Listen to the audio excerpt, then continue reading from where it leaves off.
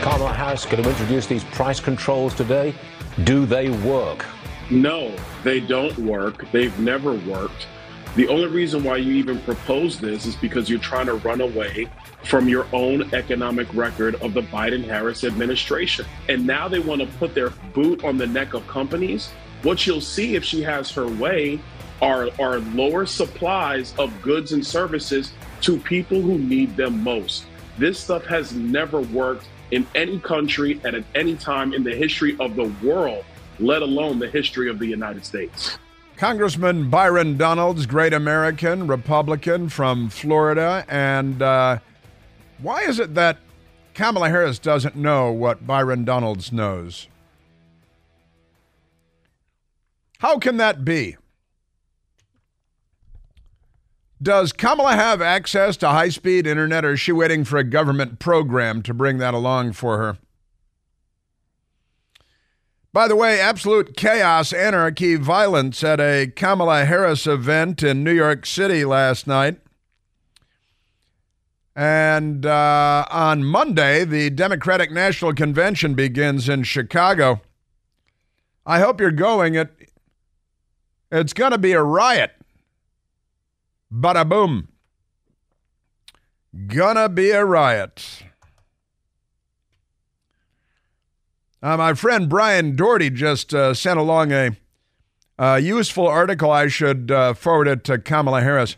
National Panhandler Radio suckling on the taxpayer teat, and a story actually from October 29 of 2015, coming up on a decade ago, out of Venezuela.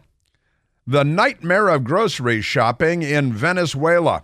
And the first picture is people looking desperate with empty grocery store shelves, and some people are stealing stuff because, they put in price controls. And the story goes on and on and on in the usual left-wing, long-winded, taxpayer-funded way, telling a story of Annie Valero, a mother of 3 children, who goes to the grocery store when it's open, the government-run supermarket, where they sell price-controlled food, making them far cheaper than private stores. But Valero explains that the people are allowed in state-run supermarkets just 2 days per week, based on ID card numbers. System is designed to prevent shoppers from buying more than they need, and the state will tell you how much you need, and then reselling goods on the black market at a huge markup. You see, because they fixed everything in Venezuela, just like Kamala Harris wants to do here. They made everything better. And they tell a story about leaving their little girls, 7 and 9 years old, locked in their slum apartment, not going to school because it's too dangerous to go out, while mom goes grocery shopping. And at that point, they bring along their 6-month-old son, and turns out that her husband occasionally shows up. Yes, it's Yasmi Beneventi, and he skipped work at the auto repair shop to go look after the baby and to ward off thieves who steal people's grocery bags after they go shopping, at the state-run store. Because, honestly, Venezuela is the most oil-rich and the wealthiest country in Latin America. And then Hugo Chavez took over, nationalized the oil industry, destroyed the economy, and then, the price fixing for food. And here's a long story from NPR about what a nightmare it is trying to go to the grocery store, and it's all traceable back to price fixing. Isn't that amazing? All right, let's take and I've got a lot more to get to on Austin Powers, too. Let's go back to the telephones, though. Let's go to Phil, calling from Chicago, Illinois. Philip, thanks for hanging in there, my friend. You're on the Chris Plante Show. Good morning, Chris. I can't get enough of your show, and I love the way you explain stuff. I hate listening to some of them people you play. They're like pandering to communism. It's a sad thing. Like the one guy earlier, you can tell he never worked a day in his life. He's a trust fund baby from places like Oak Park and Evanston. It's real sad. And I supply farmers. I'm an owner-operator, and I've never seen an economy worse than this in my entire life. I'm 52. You're old enough and I'm old enough to know when they used to keep saying, "Oh, slow down in America" back in the 70s and 80s, and we have lost everything from education and to manufacturing and everything else, especially under Clinton's. And the biggest problem with radio shows like yours is the youth under 30 never heard of it. Then again, they never heard of anybody from World War II. They have no idea. And they're very happy to go along with this stuff, and it's very scary. They think it's responsible. When you listen to these people talk and, oh, yeah, I'm socialist. Well, and so are the Nazis. You know, I mean, it's just unbelievable. And so are the communists. And you think about all the world's murders are because of communism. And when you talk about price fixing, nothing's gotten more expensive. The dollar fell through the floor. We used to be gold backed, and now we're going to have 15 countries drop the dollar while we have no manufacturing base and no education on the kids. What can they make? Our grandparents were able to work out of it. They can't. Yeah, and you nailed it all over the place, Phil. I got to say, I mean, the education, we don't teach anything in schools anymore because the left, like an invading army, took over the schools, literally took over the media and the schools like an invading army would do. What they've done, what the left has done in the United States is a slow motion invasion of the United States of America, the way that the Soviet Union would have taken over with the military, taking over the radio stations, NPR, the TV stations, CNN, MSNBC, then the educational system. It's what invading armies do. And they don't teach. They teach anti-American history. They don't teach about the importance of the United States and the shining city on the hill and so on. Yes, was like with Clinton and Rockefeller's Common Core, mandatory in 50 states. Then we got all these communist member teachers, where they get the highest dropouts, biggest drug rates, biggest molestation rates, and all this other stuff. It's absolutely nauseating. When I talk to young kids, a lot of them are hungry for information. I have 5 kids of my own, and they just don't get anything in schools. The only time that the public schools teach anything about history is when the teachers are worried about their jobs and the kids have to pass the Constitution test, and they give the kids the answers because they're worried about their jobs. They won't lose their jobs, that union job, when they're abusing kids, but they'll lose their jobs if they don't pass that test, which is ironic because none of these kids even understand any of the history that came to the Constitution, and then they have no outlook on what jobs were like back when we were younger, where you can go across the street and get a job. Right now, I've never been this scared in my life. Every single warehouse I go to is locked down, empty, or the leases are $75,000 a month for 10 doctors with the tax raise during COVID, and then the things that are moving are government subsidized or big huge companies like Walmart or things like this. It's just out of control. It's scary. It's scaring me to death for my kids and for the kids of our country because we're asleep. And, they dropped this dollar. I cannot see us working out of this. I cannot. We don't have any more manufacturers here. Yeah. We don't. We have nothing. Everything. And then we're doing it at Chinese gunpoint with Clinton arming China with all their nuclear bombs. And you think about that, it's like he had them all set up so the bombs are aimed at every major American city. And forced everybody into the Council on Foreign Relations, the same with media in Hollywood. And that's why everybody's so brainwashed and everybody's so lost, because how do you teach your kids all this in a matter of I don't know, half an hour, 2 hours, and you show them this stuff, and then they got a bunch of questions. They go back to their libtard schools, and they end up, having the same perspective as the guys you played on the radio earlier in the show. Yeah. Yeah. We don't teach right and wrong. We don't teach values. We don't teach good versus evil. The left, the communists, the first thing they do is erase religion, faith, Christian faith. They take God out. That's right. They get rid of God. And then, you mentioned education, and I'm always reminded of William Ayers, a communist terrorist who's part of a cop killer, bank robbing organization. William Ayers gets nailed for his terrorist acts. The FBI botches the prosecution. And now he's teaching at the University of Chicago. A tenured university with his communist terrorist bride, although I don't think they ever married, Bernadine Dorn, and they get tenure at a major American universities, literal communist, literal terrorists with terrorist organizations that literally murder police officers and, rob armored cars for the revolution, of course, for the communist revolution. Yeah, the weather underground, part of Obama's group as well, and they're teaching my siblings. My siblings all got full rides to the University of Chicago. A lot of my cousins and my other cousins got full rides to other Ivy League colleges, and it is just disgusting. And half these idiots that are teaching also have CIA jobs on the side and other government jobs and environmental catastrophe jobs. They're subsidized to death. Subsidized to death. It is very scary. And then you got a guy on the radio earlier complaining how we're talking about price gouging and we don't have enough communism or socialism. It's not price gouging. Our dollar went through the floor. Right. Yeah, they've got everything backward. The left is completely backward, and they have devalued the currency of American citizenship with their open borders and waving the Venezuelan gangs in. And we've got rapists from all over the world marauding around the United States of America.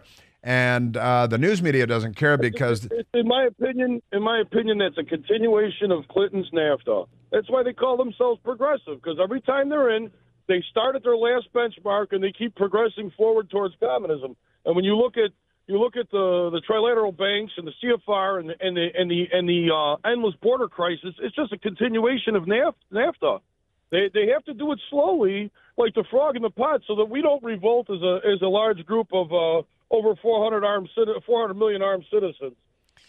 Yeah, well, and you know that there's a story out of Florida today that my friend Tom sent me, as a matter of fact, yet another assault on religious freedoms, religious liberties in the United States. You know, if you're a high school coach in Washington or Oregon, I think he was in Washington, you want to say a quick prayer after a high school football game, the Democrats will take you to the Supreme Court to try to prevent you from saying a prayer. Yet they promote and support and endorse the after-school Satan clubs on campuses. And they're actually good. You know, they're Satan-worshiping, devil-worshiping, anti-God. And this is a communism thing up the yin-yang, of course. But the USA Today paper in Florida called Florida Today has got a story today. National nonprofit criticizes baptisms at Titusville School. And it's the Freedom from Religion Foundation. They found that there were baptisms taking place of football players on the school's field. And you got this left-wing organization that comes in, and they're going to try to drain the bank accounts of the school system to prevent them from engaging in Christianity, which, if I remember correctly, is protected by the First Amendment.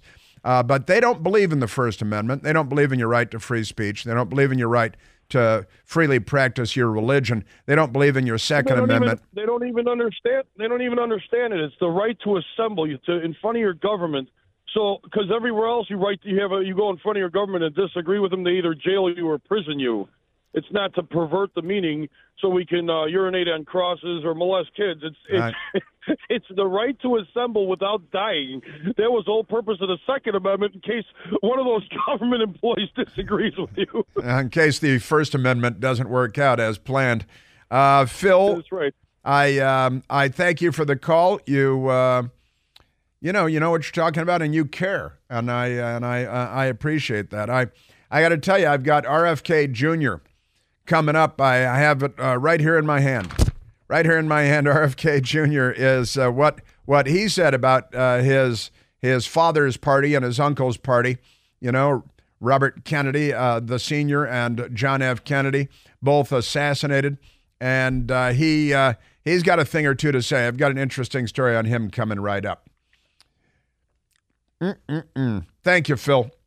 You know that the best-selling Eden Pure Thunderstorm air purifier uses Oxy technology, and Oxy technology helps to quickly destroy viruses and odors and some mold spores, some nasty, nasty odors in the air. Thousands of 5-star reviews online. It works like a champ. Any smell will vanish in seconds with the thunderstorm being on. Doesn't matter what you got there. Dirty diapers, left-wing protesters, Kamala voters. No match for the powerful Eden Pure Thunderstorm. And their O3 molecules. seeks out and destroys. The molecules even go behind and underneath furniture. Nothing can hide from the thunderstorm. And you don't have to buy filters over and over again like you have to do with a lot of air filters. Now, you can save $200. Right now, today, you can save $200 on an Eden Pure Thunderstorm 3-pack for whole home protection. Or you can make one a gift, too. You get 3 units for under $200. Put one in your basement, in your bedroom, any place you like to have clean, fresh air. All you have to do is go to EdenPureDeals.com and use the discount code CHRIS3 to save $200 American dollars. That's EdenPureDeals.com. The discount code is CHRIS and the number 3. Yeah, when you hear this, Robert Kennedy, I think that he is a certified member of the Democrat Party. What does he have to say about his own party? That is coming right up. Now, Robert F. Kennedy Jr. is actually still running for president as an independent. He tried to set up a meeting last week with Kamala Harris and her campaign. Wanted to talk about endorsing her, throwing his support behind her, perhaps in exchange for a position as a cabinet secretary in her hypothetical administration. The Kamala Harris campaign told him to go screw himself, and that didn't amuse him. So he wrote a couple of thoughts down. He said, Robert F. Kennedy Jr. now, said, VP Harris's Democratic Party would be unrecognizable to my father and uncle, Robert F. Kennedy and John F. Kennedy, and I cannot reconcile it with my values. The Democratic Party of RFK and JFK was the party of civil liberties and free speech. VP Harris's is the party of censorship, lockdowns, and medical coercion. Kennedy Democrats were anti-war. Kamala's is riddled with neocon warmongers. Now, I've been saying for years that today's Democrat Party is closer on the political spectrum to Lee Harvey Oswald, the Cuba-loving communist, than they are to John F. Kennedy, who would be to the right of Mitt Romney in today's political context. And that today's Democrat Party, and it's never been more true than it is today, is closer on the political spectrum to Sirhan Sirhan, anti-Israel, pro-Palestinian. Sirhan Sirhan is Palestinian, a Palestinian Christian, and he shot and killed Robert F. Kennedy because Kennedy was too pro-Israel. Honestly. The RFK, JFK Dems were allies of Main Street, cops, firefighters, and working people. VP Harris's party is the party of big tech, big pharma, and Wall Street. I don't think he's with them anymore. Huh. In terms of the traditional Democratic principles, I don't think she has a credible record.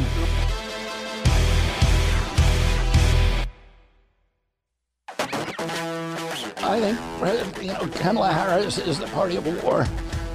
She's a war hawk. The Democratic Party was always the peace party. Kamala Harris is a war hawk on Ukraine. She's a war hawk on China. Robert F. Kennedy Jr., I don't think he's quite had enough of his political party, but I think he's close, very close. And he did write in a very lengthy tweet, my dad, Robert F. Kennedy, and uncle, John F. Kennedy, their party was the champion of voting rights and fair elections. VP Harris is the party of lawfare, disenfranchisement, and the coronation of its candidates by corporate donors and party elites. That's a fact. My father and uncle prided themselves on their skills at debate and their ability to articulate a coherent vision for our country. VP Harris is scared to debate and can't survive an unscripted interview. Neither can Joe Biden.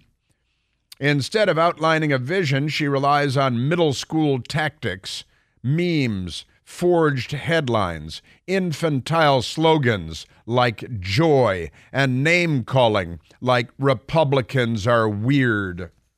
Yeah, while you guys are dressing up in your mother's clothes and severing your genitalia, throwing it into a bowl jar. Goes into a ball jar. Where else would you put it? You put it in a ball jar. I have no plans to endorse Kamala Harris for president. I do have a plan to defeat her. We don't see a lot of evidence of that plan to defeat her, but setting that aside, isn't that amazing? There was a Democrat Party event in New York last night. It was a Kamala event, and it naturally got violent because the Nazis hate the Jews. They hate the Jews. What's with these people? Fox News has the story, and the Washington Post doesn't because it's not a news organization. Chaos erupts at Kamala Harris NYC event as DNC braces for Chicago unrest. That's everybody has to abbreviate everything. It's the New York City and the Democratic National Convention, which is also the Democratic National Committee, the DNC and the DNC, because they decided to combine those. Anti-Israel agitators hurled smoke bombs and expletives in Harlem Wednesday night after a pro-Kamala Harris campaign party in what could be a preview of planned demonstrations in Chicago next week, where the Democrats will hold their 2024 convention. It was, of course, night before last, and not last night. I apologize. The keffiyeh-wearing mob barged into a packed restaurant, accusing people at the bar of setting Palestine on fire in an apparent reference to Israel's counteroffensive in the Gaza Strip after the Hamas terror attack and savage massacre, the biggest massacre of Jews since World War II, still holding hostages. But Democrats are out here dressing like terrorists and attacking Jews. Video shows the bartender making a phone call as patrons tried to ignore the interruption, but that became somewhat difficult. You his man? We looking for his man, Palestine on fire! You are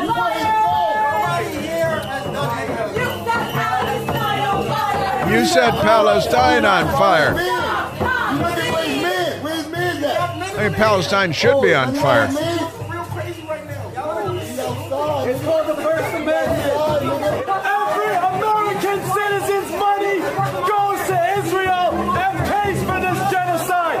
We all have a responsibility to stand up. That's right. We all have a responsibility to stand up against American citizens.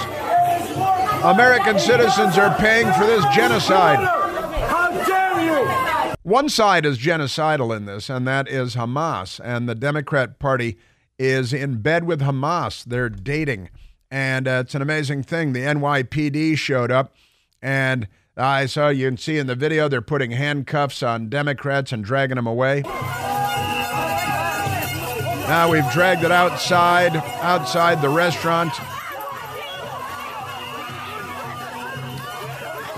What you saw the NYPD dealing with on the streets of New York in response to the Democratic rally to endorse Kamala Harris is a preview of what law enforcement in Chicago will be dealing with next week at the Democratic National Convention, said John McCurry, a retired NYPD lieutenant, and he's got a police podcast. Soft on crime, blue city laws and policies have emboldened agitators and those looking to incite riots during protests. Man, oh man. Kamala Harris didn't even attend this event, but it was a pro-Kamala event, so the Jew haters showed up. They should really be wearing armbands, and they caused thousands of dollars in damage to the small business where the event was held, according to the New York Post. The New York Times doesn't cover it because they're not a news organization. Yes, sir. Yeah, but RFK Jr. says VP Harris's Democratic Party would be unrecognizable to my father and uncle, and I cannot reconcile it with my values. That's okay, though, because, Democrats, you know what they're all about. It's a violent party. It's a criminal party. It's an anti-Semitic party. It's a racist party. Not a good party. It's not a fun party. It's not a party you want to go to. Man, oh man, I'm telling you. Let's go to soundbite number 9. As we were talking, Michael Piercy and I were talking before the big radio show this morning, and like, well, what is this Kamala thing and the Democrats now? What does this remind you of? And one of the things that it reminded us of was Austin Powers, International Man of Mystery. A lot's happened since you were frozen. The Cold War's over. Well, finally those capitalist pigs will pay for their crimes, eh? Hey, comrades, eh? Austin, we won. Oh, groovy, smashing, yay, capitalism. said he had, he had spent, 100 years frozen or something like that, and he woke up, the Cold War is over. I thought we had won. Turns out we didn't really win the Cold War because the left, they live on, and they're like the Chinese communists. They plan on taking over the world in the next 100 years, and the Soviet communists had a 100-year plan too, and a huge part of that was taking down the United States of America and taking down capitalism. Capitalism itself, we're now $34 trillion in debt. See the Cloward and Piven strategy, a couple of radical left-wing college professors that decades ago put together a plan to destroy capitalism in the world by bankrupting the United States, sending us into debt that would be unsustainable. Capitalism would collapse. Communism would take over. Now we're $34 trillion in debt. Would take more than 1 million years to pay it off. If we started paying it off at $1 a second, it would take more than 1 million years. President Reagan was a jovial and cheerful sort, and he recognized that communism was bad. Now, how do you tell a communist? I said, well, it's someone who reads Marx and Lenin. And how do you tell an anti-communist? And it's someone who understands Marx and Lenin. Ronald Reagan understood everything. They hated Ronald Reagan, too. They hated him with a fiery passion because he was correct about everything, and he was pro-American and pro-capitalism, and recognized that we continued to be that bright, shining city on a hill, the beacon of light, of freedom that would save the world. And the left doesn't want to save the world. It wants to enslave the world. They want more people stoning women to death and flogging women in public like their friends in the Taliban, who they continue to fund, by the way. But never mind that. Norah O'Donnell of CBS Fake News in 2020, when Kamala Harris was running for something and Joe Biden was in the basement, and hey, are you progressive like Woodrow Wilson, who was a dedicated racist and supporter of the KKK and racially segregated the U.S. military? Or are you a socialist like Lawrence O'Donnell and Bernie Sanders? Is that a socialist or progressive perspective? No. Why are you cackling? No, it is the perspective of a woman who grew up a black child in America, who was also a prosecutor, who also has a mother who arrived here at the age of 19 from India, who also, likes hip hop. Like, what do you want to know?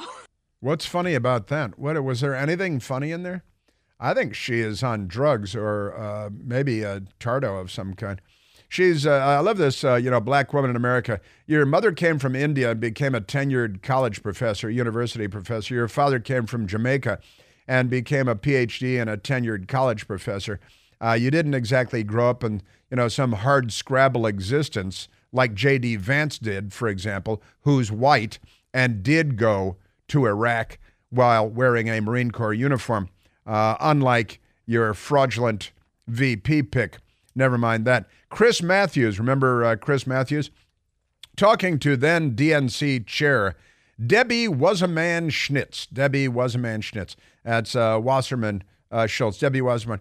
And she was the DNC chair, member of the House of Representatives, and had her makeup tattooed on in Redondo Beach, California in 1975. Turns out that was a really bad idea. Chris Matthews talking to his pal, Debbie Was-A-Man Schnitz, DNC chair. What is the difference between a Democrat and a socialist? I used to think there was a big difference. What do you think it is? Used to. The difference between a Democrat like Hillary Clinton and a socialist like Bernie Sanders. What's the difference between being a Democrat and being a Republican? Well, what's the big difference between a Democrat and a socialist? Evading, You're chairman of the Democratic dodging. Party. Tell me the difference between you and a socialist.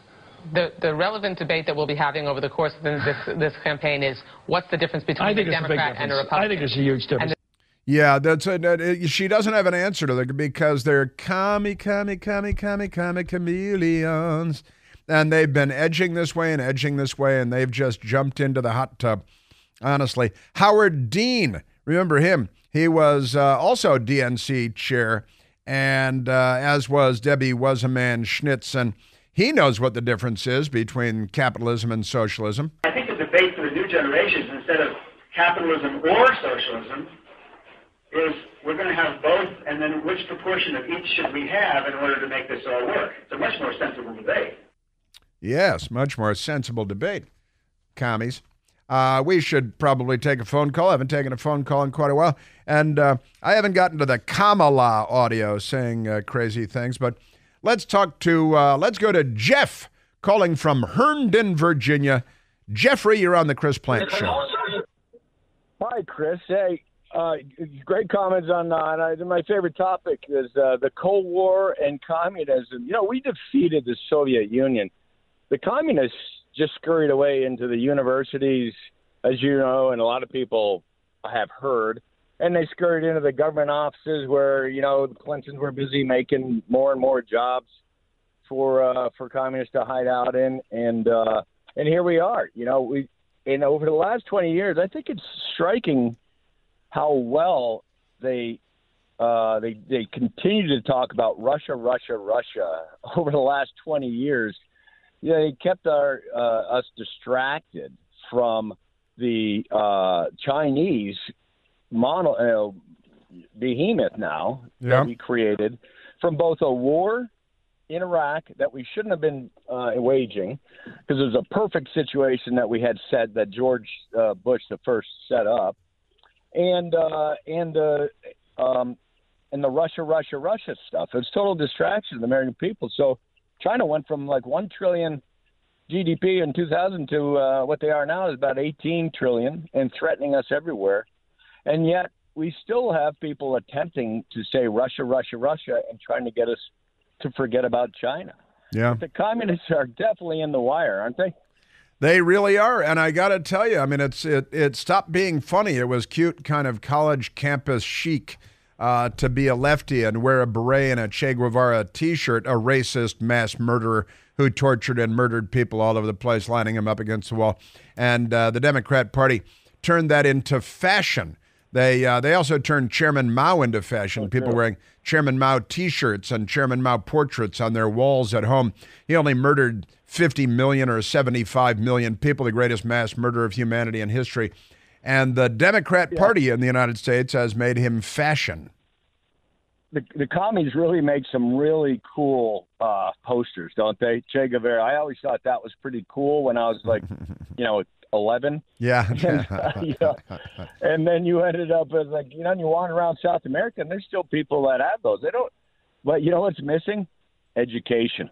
Yeah. Yeah, the truth. Really easy to lead people down the path to the ruin.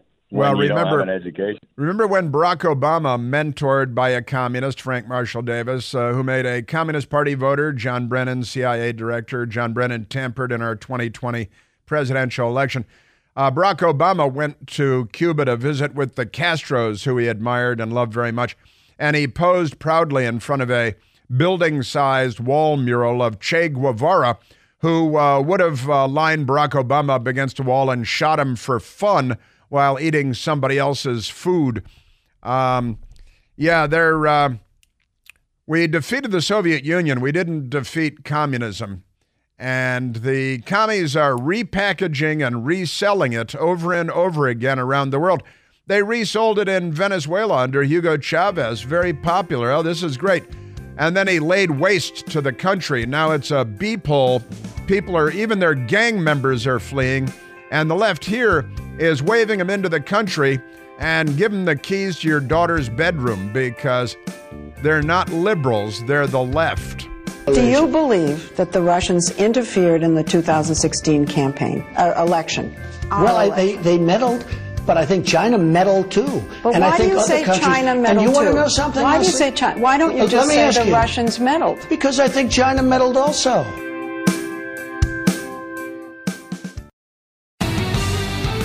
Now, the Democratic National Convention begins on Monday in Chicago, Illinois. People are fleeing the city like it's already on fire. Semaphore types. Here comes the Democratic National Convention protests. The protests, they got the protests coming. And Dave Weigel says, protest organizers in Chicago expect between 30,000 and 40,000 people to join Monday's march on the Democratic National Convention and are asking the city for a permit that would get them closer to the event itself. Their spokesperson, Fayani Obama Mijana, probably not from Chicago originally. We're going to march regardless, but we're fighting for the best route possible. They hate the Jews, you know. We've got our park permit, but the city has refused to allow us to use porta potties, a stage, and a sound system. Well, you guys are like self-contained porta potties, I think, aren't you? Aren't you amazing? So it starts Monday. Expect mayhem, expect violence, expect chaos, expect anarchy. And expect the news media to say that it's mostly peaceful. Did you see Muhammad Ali's ex-wife? Muhammad Ali's ex-wife is pro-Trump. She's a pro-Trump Dr. Khalila Ali. Just amazing. Let's do number 28. Number 28.